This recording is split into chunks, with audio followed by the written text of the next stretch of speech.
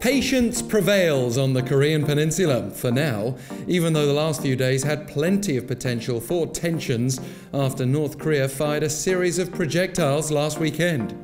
But where does that leave denuclearization dialogue? I'm Alex Jensen for North Korea Now. Chairman Kim Jong-un oversaw last Saturday's strike drill involving multiple rocket launches and what the North called tactical guided weapons. The obvious interpretation pointed to attempted pressure on the United States to be more flexible on a denuclearization deal, and on South Korea to do more to convince the US of the need for a gradual process rather than an all-or-nothing agreement. However, both sides have responded in their own calm, calculated ways, being very careful not to use inflammatory language and remaining committed to dialogue with the North.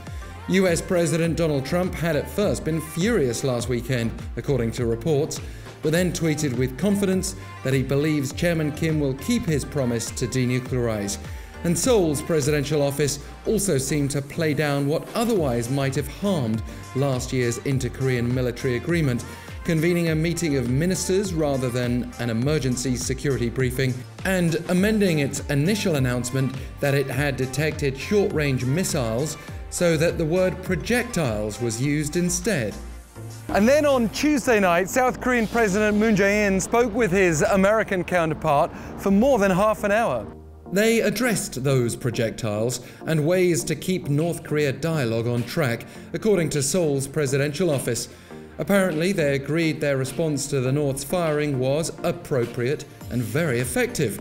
Trump also, by the way, assessed that South Korea's provision of food to North Korea in a humanitarian move will be very timely and a positive step. Yet, it remains to be seen whether that will be enough to please Pyongyang, whose own footage from last Saturday hinted at a North Korean version of Russia's Iskander, a short-range ballistic missile that could do serious damage to South Korea and would run foul of UN Security Council prohibitions against the North's development of ballistic missile technology. Satellite imagery also showed what might have been a solid-fuel ballistic missile trail. Although none of that's been acknowledged officially by Seoul and Washington. President Moon has invested the first 2 years of his 5-year administration in peace and is very unlikely to give that up in a hurry. He has made clear he wants more dialogue. It's not like Seoul has just dismissed North Korea's threat either. We are deeply concerned about North Korea's launch of multiple projectiles, which violates the spirit of the inter-Korean military agreement. Defense Ministry spokesperson Jae-in said when asked if Seoul regards the firings as provocations. "We urge North Korea to halt acts that escalate military tensions on the Korean Peninsula," she added. As for the US, you could say it's not threatened by only a short-range launch anyway, but remember, President Trump has also claimed a victorious North Korea policy on the basis that the North hasn't launched missiles since 2017. Acknowledging otherwise now would welcome further pressure on his administration. So even if negotiations are tricky, he's not expected to kill the dialogue process either.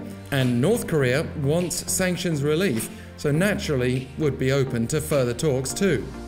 The problem is there still seems to be this huge gap between Washington and its pressure through sanctions and Pyongyang through its possible provocations and also outside pressure, dialogue with the likes of Russia and China.